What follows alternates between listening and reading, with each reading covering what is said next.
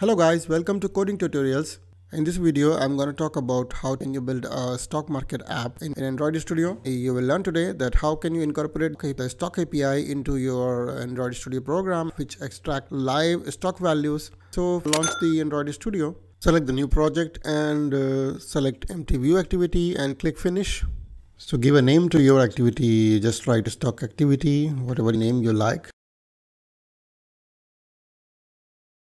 Then go to activity_main.xml and let's change first the UI. Let's design a beautiful UI. So I will change the constraint layout to a linear layout. So change it here and delete this text view. And the linear layout, we can provide a padding, Android padding equal to 15 dp. A nice and beautiful background color I'm gonna give. So write #0d2a50. Inside the linear layout, let's write edit text. Width is match parent, height is wrap content, ID is symbol name. Hint is enter stock symbol. So this is the place where we are gonna enter the stock symbol, and then we can define text color equal to color white, and also we can define margin top equal to 200 dp. Text size is 18 sp, and text color hint is 818181. Input type is text cap characters because symbols should be always by default in the capitals. That's the format. Below the edit text, we will define another linear layout. So width is wrap content, height is wrap content. And the orientation for this linear layout is horizontal. Inside the linear layout, we will define a text view. Width is match parent, height is wrap content, and ID is stock price text. Then we can define padding equal to 10 dp, and text of the text view is stock price colon gap. Text color is color white. Text size is 24 sp. Text style is bold. Just copy the text view and paste it. And we are going to call it ID stock price text view. Here we will update our stock name. Then below that we will design a card view. So Android X card view .widget.card view. Width is match parent, height is wrap content.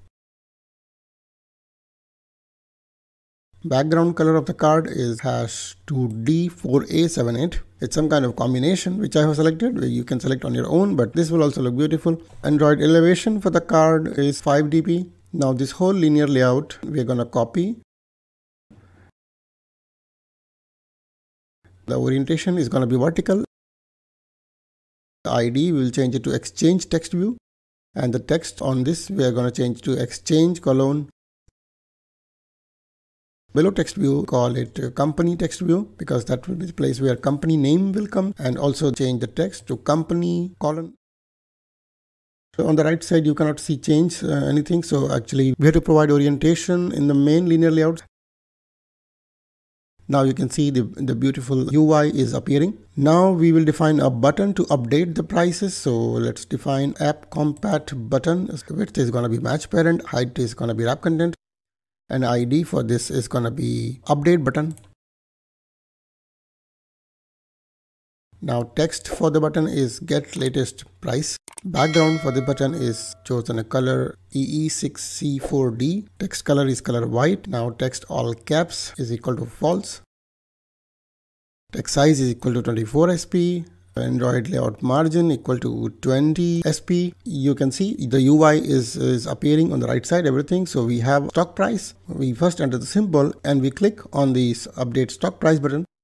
And we will have a stock price of the first text. Then we also have the name of the exchange it belongs to, and also the name of the company, the expanded name, because what we are putting is abbreviation. So just like for Apple, it is AAPL. So that's the expansion for that. So we will get the expanded name of the company. So that's all the UI. And now we can go to main activity.java. So first thing, what we have to do is what we're going to use is IEX API. For stock, which is a free API. It gives you a trial for 1 week. Then after that, you can, if you want to continue, you have to pay some service. So this example, I'm using that, and I will show how to fetch the data from the IE StockX API to update these informations. Some dependencies has to be incorporated in Android Studio. So now go to the project view, go to build.gradle. In the dependency section, just write implementation com.android.volley.volley 1.2.1 and sync the project. Now what we're gonna do, we're gonna click on IEX Cloud, and you can click on start a free trial and create account. You have to put email. give your name and fill the other information, select your role, and give a password. Click the agree button and create account. So you can see it asks for verifying the email address. So go back, you will get an email from IEX and you have to click on that and your email is verified. Now in the API tokens, you can see there is a publishable and there is a secret. So the publishable thing you're going to use, this is the API which you can use. So copy that and keep it in your clipboard. And now we are going to define some variables in the main activity. So we'll define text view, stock price text view, exchange text view, and company text. Edit text, then we define edit text, symbol, then we define button, update button.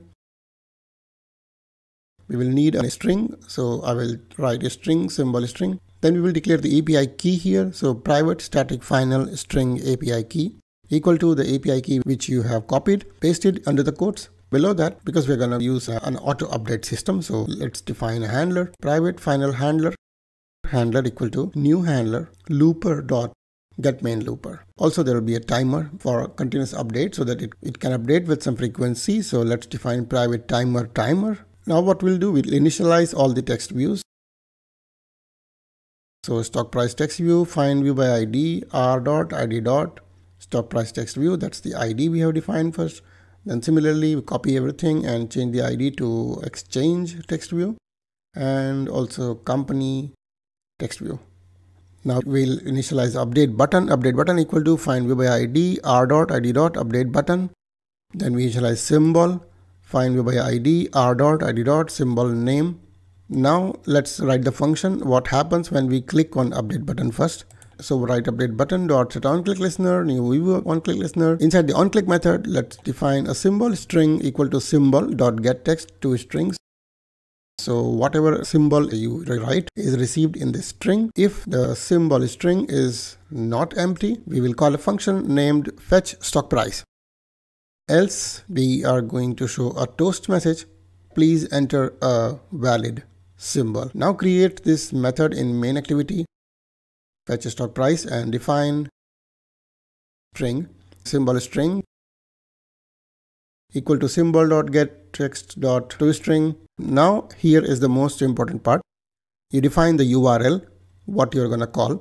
So string API URL, just call it any name, equal to https://cloud.iexapis.com/table/stock. Close the quotes plus symbol string, which will come in between our string, what we put, plus /quote tokens equal to, again closing the quotes, and plus the API key which we defined. Now to fetch the specific data, we are going to use JSON. JSON stands for JavaScript Object Notation, and it's a format for interface between a web server and an application. In JSON format, everything is structured as a key pair value. So there is a key and there is a value for that. And that's how the whole Stock API provides the data to the web application. So whatever specific information you need, you just ask for the key and you get data. So we have to create a JSON object request. I will write JSON object request equal to new JSON object request dot method dot get comma API URL comma null comma new response dot listener JSON object, and you can see automatically it comes on response method. So we will write try. Inside the try we will write a string stock price equal to response dot get string inside the quote latest price. That's the key in the IEX API for getting the latest price. Copy this string and name the second string exchange, third string company price, and the key for that is primary exchange and the company is company name. Now since they are a string, we are going to convert this into a number system. I'm declaring a double stock price value equal to double dot parse double stock price. So I will convert this string stock price into a decimal number, because I'm going to compare it with whether it is a positive or negative. If I'm going to use this stock price for some kind of calculation, it is the method to convert that string into math. Now we write update stock price, give the arguments stock price value, comma exchange, colon plus exchange, comma company plus company. So that's the new function we will be creating, which will pass these three strings what we have got. So the first value is a double number, second is a string, third is also a string. Handle the errors, catch JSON exception E. Inside that we will write e.print stack trace, and below that log.e error comma error parsing JSON plus e.getMessage. We will also add some new response.error listener and under the public void on error response volley error. If error.network response is not null and error.network response.data is not null, we declare a string response body equal to new string error.network response data. So we also log this. So log.e API error, comma, the tag is API error for the log and error response is the response body. So we receive the error in the response body and we see what kind of detailed error. We can get the information about the error, why we are not able to get the response. Outside the if method, we will also say API error message error fetching stock price. Now it's time to declare another request queue, because now all this has to be requested in a form of request queue. So we'll write request queue dot add request. So as soon as you write add request, the request is crawled and you get the data. Now inside the update stock price, we will just change the name string exchange, and first double stock price value, second is string exchange, and then string company, and then copy this stock price. So we will write double instantaneous change equal to current price minus previous price. So we'll just change current price here also in the function arguments. Now we go on the top, and below the request queue, we will define these variables double previous price equal to 0.0 in the beginning of the program. That will be the first value to start the app. We can call it initial values. Now there is a correction in the instantaneous change spelling. Okay. Now the previous price is equal to current price. So in every program call, we will put our current price in the previous price and we will subtract the new updated price with the current price. Now we can run our handler because we need to update the stock price again and again. So write handler.post new runnable, and then inside the run we will declare a string for method price is equal to string.format %2f current price. Now stock price text view equal to set text formatted price. So our text view is set as per the current price. Now we will create an integer int text color equal to instantaneous change if it is greater than or equal to 0.00 question mark color.green colon color.red. This is like one if else logic in one sentence. If the instantaneous is greater than 0, the color green is returned, or otherwise color red is returned. So the text color will contain the hex code of color green or the hex code of color red. And then we're going to write a stock price text view dot set text color text color. So text color will be changed. Then we write exchange text view dot set text exchange, and then company text dot set text inside that company. So all the text is set here. Now what we can do, we're going to add some cool animation. So we just blink the stock values. So I'm going to show you how to make a blink animation on this. So write private void start blink animation. Inside that write final text view. Now we write object animator blink equal to object animator dot off float. Inside that off float method text view comma alpha 1f to 0f 1f the initial value. So it's gonna, the alpha is basically the intensity. So it from 0 to 1 the intensity. So that will give you a blink kind of feeling. Then blink set duration is 200 millisecond. And then we say blink.start. So that's our blink function, and we are going to use it whenever it is called, the blink will start. Now inside the update stock price, we're going to call this start blink animation stock price text view. We'll also create a timer so that the fetching of the data is done as per the time. So I will write timer equal to new timer symbol string equal to symbol dot get text dot to string timer dot schedule at fixed rate equal to new timer task. And inside the run, I will write if symbol string is not empty, we will call fetch stock price. Before this bracket, we are gonna write comma 0.2 into 1000, that's 1000 milliseconds. So after every 2 seconds, it's gonna fetch the data. Now also generate some override method.